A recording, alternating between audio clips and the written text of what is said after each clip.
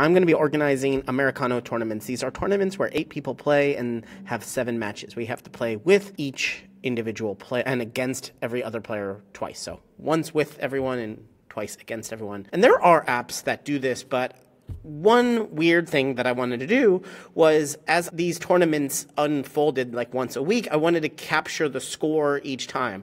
And so capturing the score, actually, I was like, oh, let's just do it in a Google Sheet. And I have all the name and the score. I'm going to use unique to grab all the names, and I'm going to sort with the sort formula. Automated scoring system, keeping track of every name here. And I was like, wait, to get the scores though, I have to type the scores here from an app result. So I was like, let me just make the tournament itself score. So this is for paddle. It's like a mini, not a mini tennis. It's a different style of tennis and squash and stuff, like always played in doubles. So you see court 1 here. Round 1 is this player versus this player. Now I have filled this with 4 different automations. 1, which is just formulas. 2, which is a custom menu up here. 3, it's a button, an image with a button here. And 4, I have on the settings a checkbox that does the automation as well. And I will explain why I do each and every one of these, because they are all for different reasons. Different people are using this kind of sheet all the time. So 1, I'm on my laptop, or rather a desktop computer, right? A laptop style computer, and I can do all of these. Not every version of Google Sheets can do all of these automations. I will explain which ones do which. But first I want to walk you through the sheets and the formula automations. And this you might not think is automation, but is pretty darn magical in Sheets. So I have created a place where we create player names here. And we just add the player. Just say, here's Andrew, here's Betty, here's Carl. And I don't know if you can see over on the right, David, Edna, Frank, Gary, and Hector. But here on the right, all of these names are changing. So I do not have to copy paste these names anywhere. I don't have to create the matchups. The matchups are already created. Here's Andrew and Betty. Here's Andrew and Hector. Here's Betty and David. They're all here. I have quote unquote automated this with these formulas. And this is just formula references to the cells. That is it. I have created each of these rounds. I did actually get not a random generator, but I did find an Americano generator. I was working on this for quite a while, trying to generate these matchups myself with some JavaScript, and it just wasn't working. So what I did is I just went onto the app, created one tournament, and then whatever format that was, I hard-coded each of these in. And so now we can randomize this by taking this range here and go up to data and randomize range. And now these cell references are going to stay.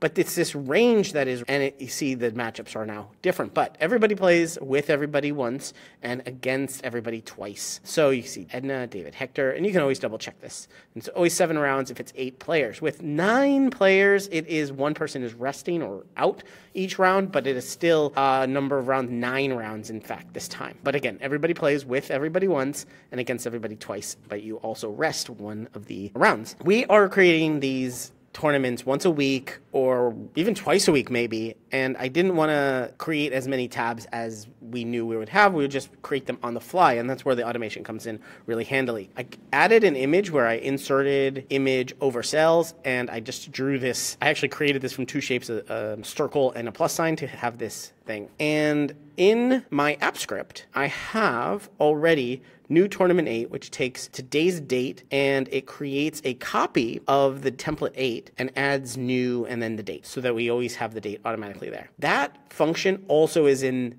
this menu. Actually, I just added it 2 more, so let's refresh, and when it opens, it will be new. So first I created this on open menu here, but this on open menu does not show up on mobile, and these images do show up on mobile. But these images do not have the assigned script, and you actually can't click on image. But if you say command, and just assign script here, you can actually see it happening. We hit command and then hit assign script. It's new tournament 8. So it's going to run that function anytime it's clicked, and it did it right here. But this image shows up in mobile, but the button is not clickable. So what is a clickable button to run an automation? So already we've automated the rounds, we can randomize these rows, but now we create a new tournament. On mobile, we may have to duplicate this or do those steps by hand, rename it, put in the date, but we don't really want to. We want to have an automation that just does it for us. So what I did is I created a settings page that has a checkbox, and now a checkbox is checkable on mobile.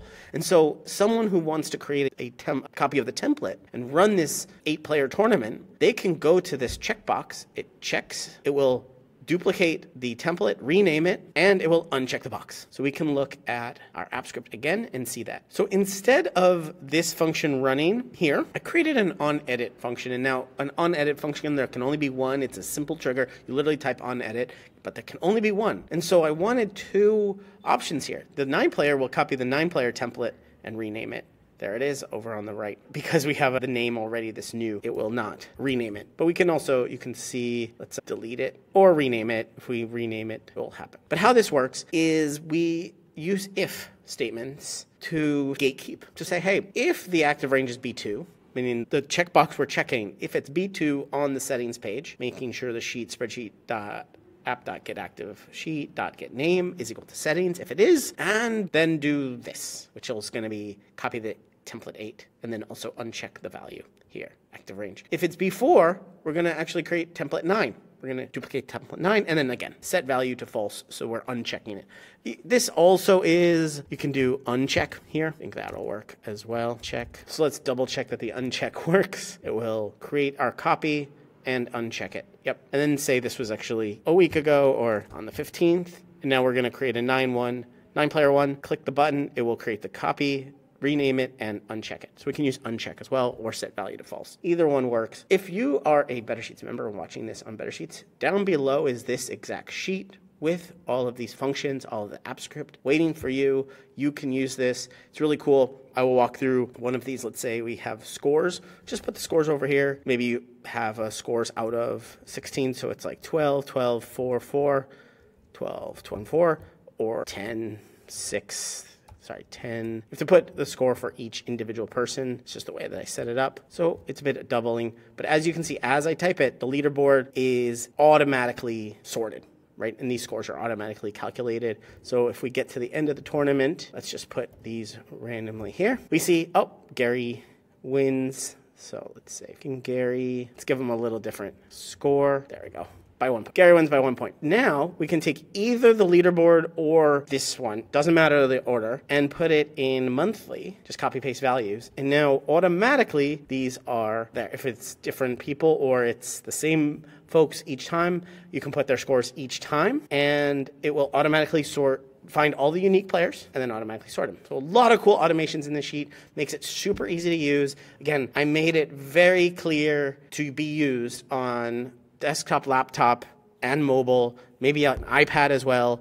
If you can click the image buttons, great. If you can't click the image buttons, we got you. We got you on the settings. We can create a new template. We can copy this template just by checking a box. That's really cool. And I hope you enjoyed this Americano tournament with 4 automations.